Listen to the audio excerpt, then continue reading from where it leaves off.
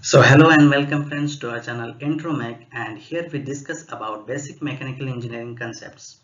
So today we are going to discuss that how we can select a pneumatic linear actuator or specifically a double acting pneumatic cylinder on the basis of our system inputs. So without wasting time, let's get started.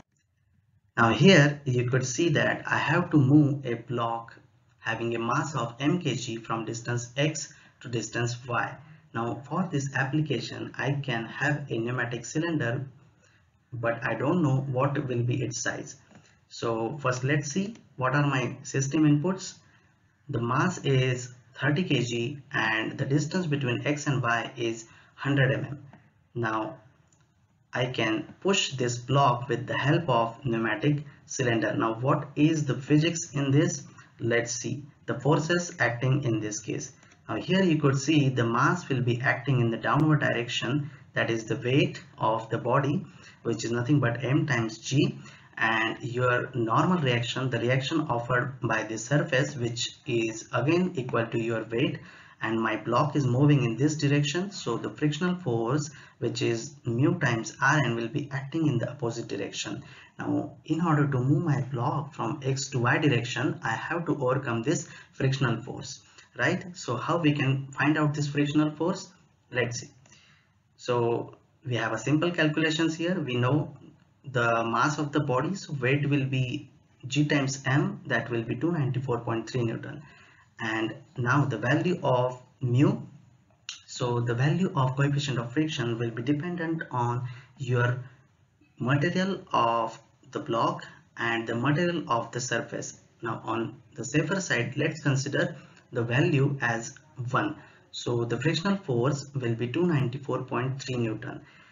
So now I know that in order to move my block from x to y distance, I want a minimum force of 294.3 Newton. So this much amount of force should be generated with the help of this pneumatic cylinder. So let's see how we can select that.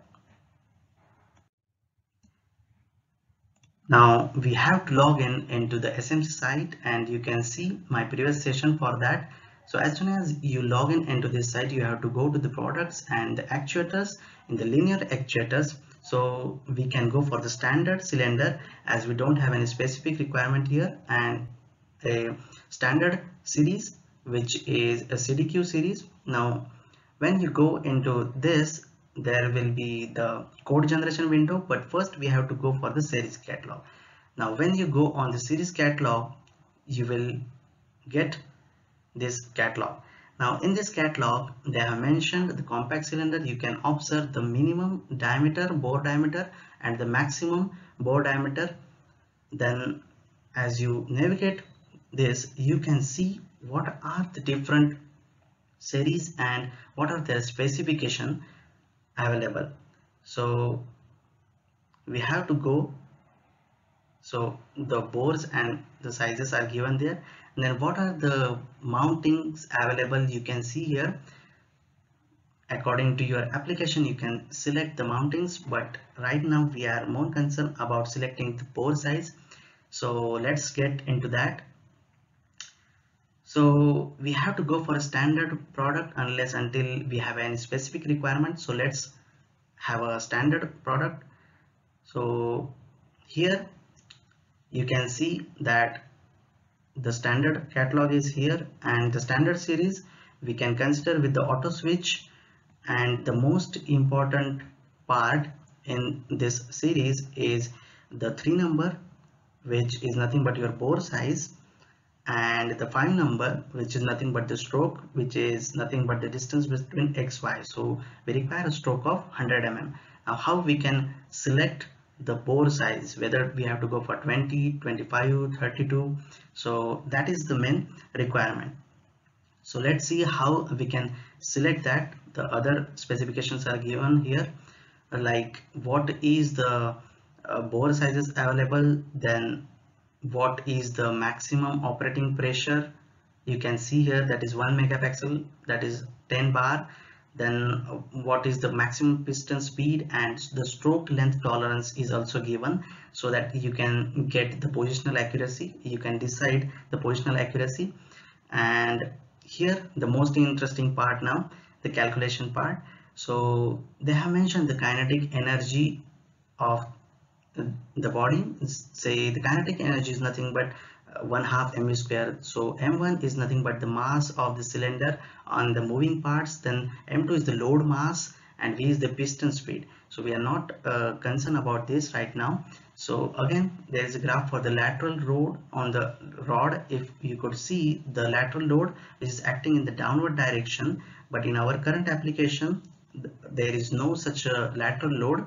So if we have a lateral load after selecting the bore size, we have to check that into the graph here.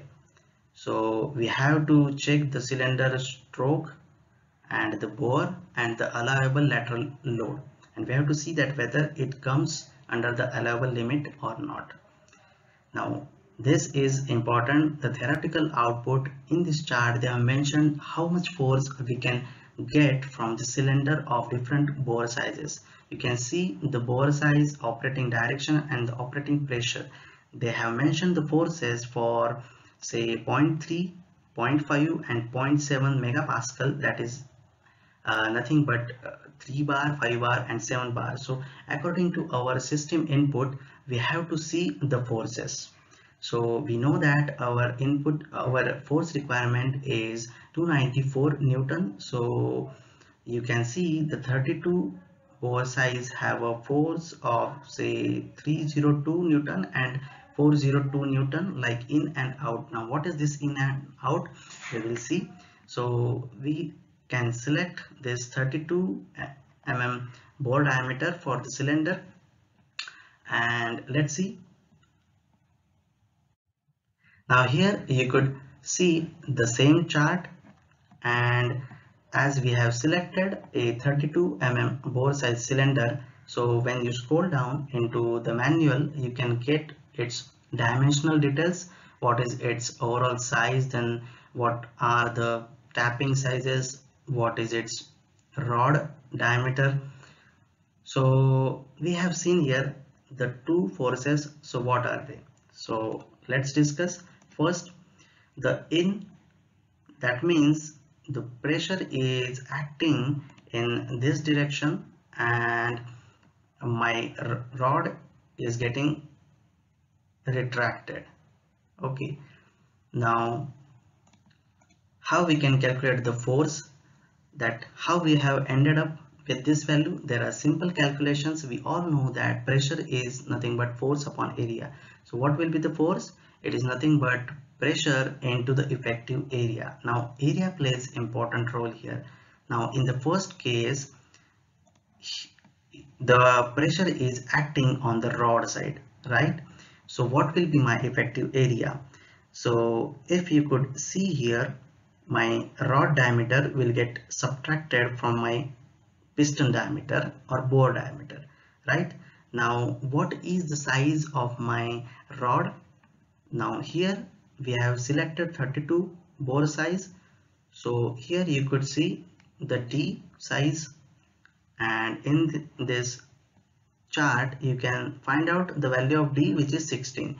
So my rod diameter is 16 mm. So you can find out this value from this catalog. Now how you can find out the force? That is nothing but pi by 4 your D2, your D1 square minus D2 square. So this will be your effective area in this case. So your D1, it is nothing but the bore size which you have selected, that is 32 mm minus 16 square into your pressure. We are considering 0.5 MPa. So this will end up into a force of 302 Newton, which is the same value mentioned in this chart, right? So this is for the in. Now let's see for the out. Now for the out, you can see the pressure is acting on the piston side. Now on the piston side, the area is the total area of the piston, right? So the diameter of the piston will be 32 mm, or it will be slightly lesser than 32 mm, as there is a clearance between the bore and the piston. So what will be the force? Pi by 4 d square into the diameter of the piston, right? 32 square into your pressure. So this will be 402 Newton. So that's why there are two different values mentioned in the catalog, and according to application we have to see that which force is acting.